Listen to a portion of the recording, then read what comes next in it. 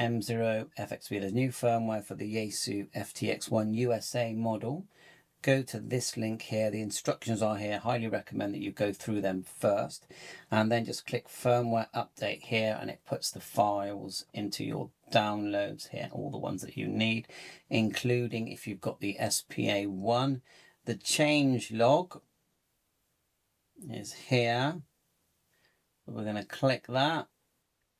It says improved C4FM reception characteristics, fixed an issue where it was not possible to stop message transmission by keying during the interval when repeatedly sending CW messages in beacon mode, fixed an issue where the scope display would revert upper stroke lower when transmitting SSB on VHF, fixed an issue where the CW indicator would stop illuminating, improved operational stability in C4FM and APRS mode, optimize the antenna tuning operation of the SPA1, minor fixes operating settings, other minor fixes. And you have to do a factory reset at the end of this as well, so make a backup first.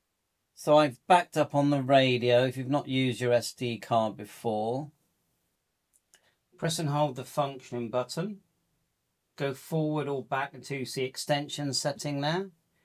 Tap it, and then go to SD card, and then you can save here. Just tap one of these to save. The actual firmware is here, look, firmware update. Okay, let's just go back for now. Press and hold. You're back to normal. Take out your battery, put in your power supply, your DC power supply as well. The SD card pops in the right hand side where my finger is here, so just slip that out. Remember the way it goes in and out. And then pop that into your PC, and then you're going to see what you're seeing here on the left, which is the contents of my SD card. And see here, these are the older files that I put in there, so I'm going to delete them. I'm just going to go like that, right click, delete, and go yes. And then I'm going to go over to the file where I got the firmware from, the new firmware. So on the left is my SD card, on the right is the new firmware. So I'm just going to double click where it says FTX-1, and underneath in this space I'm going to paste, I'm going to select all, actually I might just drag one at a time. You've got 1, 2, 3, 4, 5. And now if you've got the SPA1, you're going to want to drag the top one, but I haven't. So we're just going to go one at a time, just pop them in. I am going to get the SPA1. Right, okay. 1, 2, 3, 4. I'll leave the SPA1 off for now. So now we're literally just going to put that back into our radio. Just underneath this flap here, look. Goes in there. Bit dark, but it's the gold one. It sort of clicks into place. Is the gold bit's facing forward. If you get the message saying, do you want to set the card up? Say no. You only do that the very first time you put it in. So now we're going to turn the device off and then hold down the QMB and these two buttons here while turning on. Turn it off. QMB and these two. So it's 3 and then you turn on. It's quite fiddly.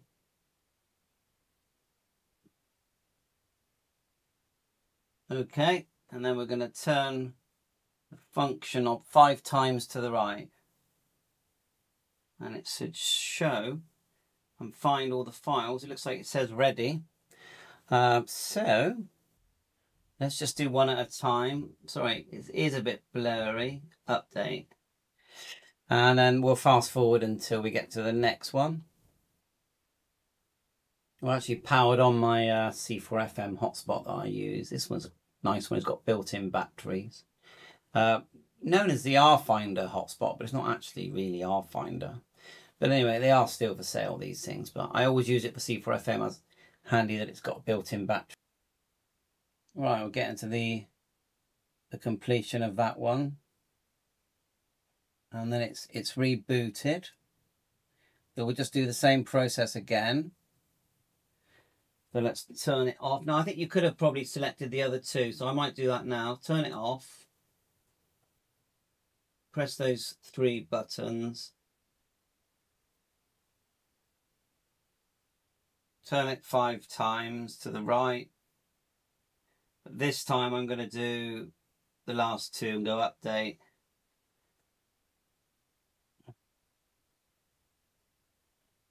And then we'll check we've got the right numbers in there. Yeah, and it did. It moved straight on to the, got version 105, version 105, version 101, what's the top one? I think it was 110. And I believe the display one is 107. So I need to add that in by the looks of it. I'm not seeing that here. It says no such file. So let me find that. Okay, so the 107 for the display is on there. So I'm just going to tap the screen. And there you are, update. I didn't turn it 5 times. Okay, I'm going to tick them all just to be sure. I'm going to click update because the first way of doing it was the bootloader way. So it's running through. And, you know, just read the manual, watch the Yaesu videos as well, and don't rely on my videos. And then we're going to do the factory reset soon. The previous one on mine, the display was actually 1.02. Right, we got 3 ticks now. Right, it's rebooted again. Now we're going to do the factory reset. So there's a couple of ways you can do it. You can hold down these 2 buttons underneath the VFO and turn it on, or just go to extension settings here, and there is a reset just there, and then we'll go all reset. It's factory reset. You really need to do it to make sure that the firmware takes. And then if we're going to put in my node in here, which is, just tap here, 4385525, enter, and then we need to get the right mode. Oh, wrong one, C4FM. Let's see if we get anything. Oh, straight away you can hear my node. Oops. My node's coming to life there. Sorry about my hand being in the way.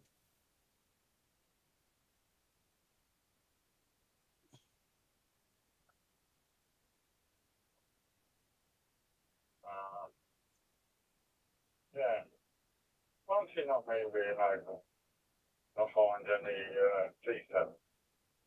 Oh well, eBay. Sounding fine. Let's go press and hold menu and go forward, extension. Oh, you're near the beach. Oh, he's louder. Sure you'll know. You definitely got to get, if you've got a digital radio, you've got to get a note. You've got to get yourself a hotspot. Software versions, there they all are. One note, I know it's quite bright. It's 107, 110, 105, 105, and yeah, this is the USA model. So we'll have to, I'm sure that the firmware for the UK model is soon. The one I wanted to actually test was if the radio actually tries to go into, you know, when you hold down the X button. I don't think it will myself, but yeah, it just beeps. You want that one where, you know, you hold down the button and then it logs into your hotspot, and then you can control where you go on the hotspot without actually using the hotspot. Bye for now. 7